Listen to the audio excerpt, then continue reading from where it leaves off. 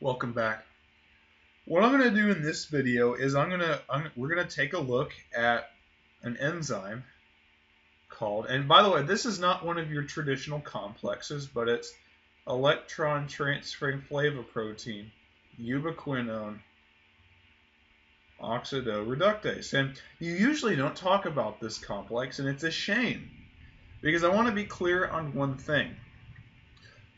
Most people, and even I was this way for a while too until I really got into the biochemistry, but most people assume that all the FADH2s that are produced, because there's a lot of enzymes that produce FADH2, most people assume that all of those FADH2s enter at succinate dehydrogenase.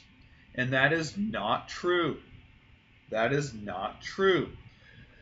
The succinate dehydrogenase FADH2 is the only FADH2 that enters in that way.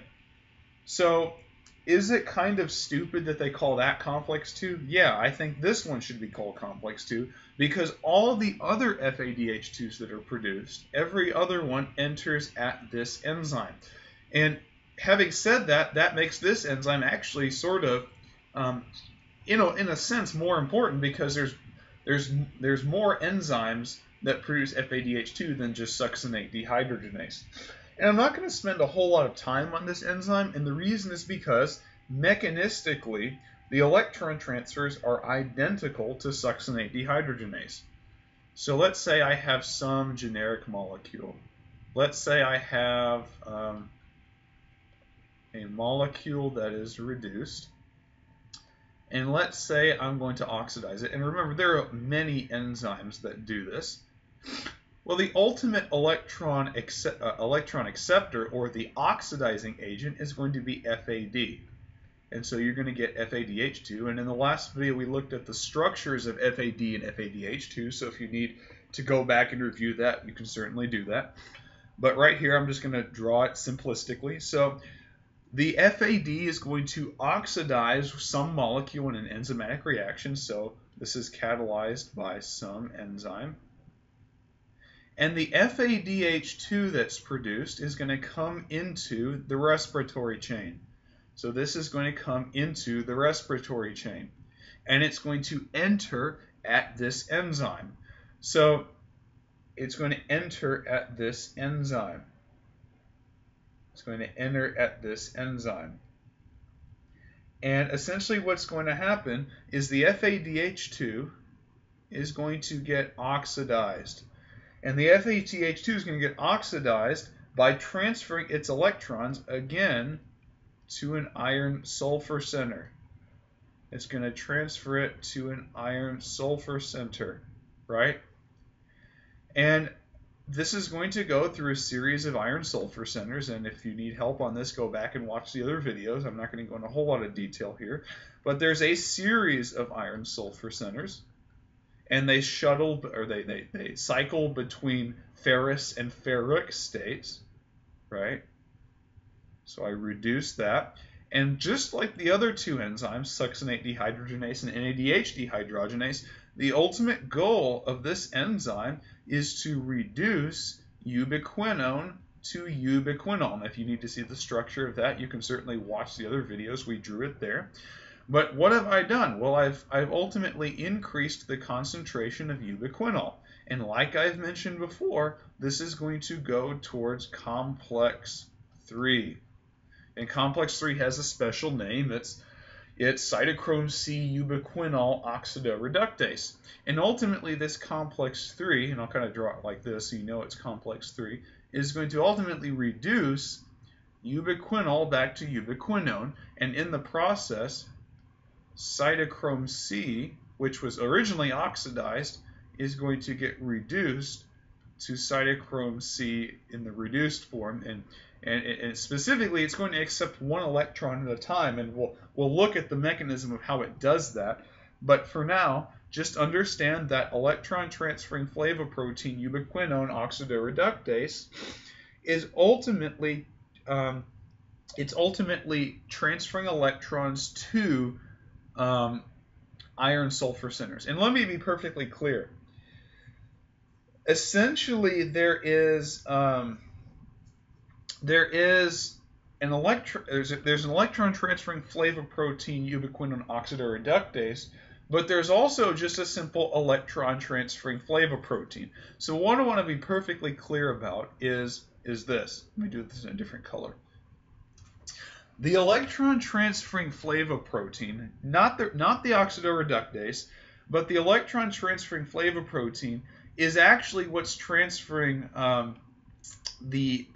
what's transferring the electrons from the molecule itself, from the reduced molecule to the FADH2.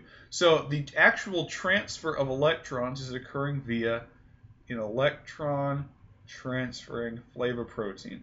So those electrons that move from the reduced molecule to FAD, that is occurring through an electron transferring flavoprotein. So let me draw it like this so to help you better understand it. So I have a reduced molecule, right? I have a reduced molecule. Well, the electrons from that molecule are going to ultimately move to an electron transferring flavoprotein, right? They're going to move to an electron transferring flavoprotein, and specifically it's 2 electrons, right? It's 2 electrons because there's 2 being transferred from the oxidation.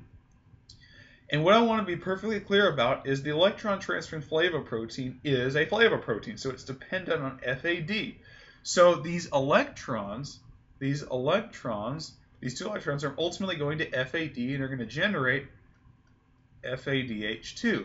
So in other words, the prosthetic group for the electron transferring flavoprotein is FAD, and it gets reduced to FADH2.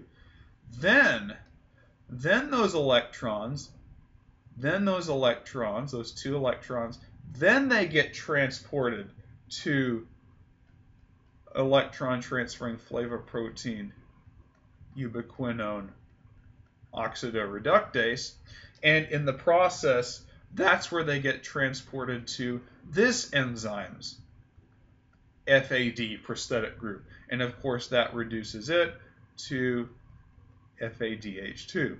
So you can sort of view it, so these electrons ultimately go to the electron transferring flavoprotein ubiquinone oxidoreductase as FADH2. So what I've drawn up here is sort of a simplistic version of it. But whatever, so basically there's an enzyme that's going to reduce, or it's going to oxidize some molecule, and the electrons are going to travel to electron transferring flavoprotein, which is an FAD protein. And those electrons are going to ultimately then be shuttled to electron transferring flavoprotein ubiquinone oxidoreductase. And essentially what the electron transferring flavoprotein is, it's like an electron shuttle.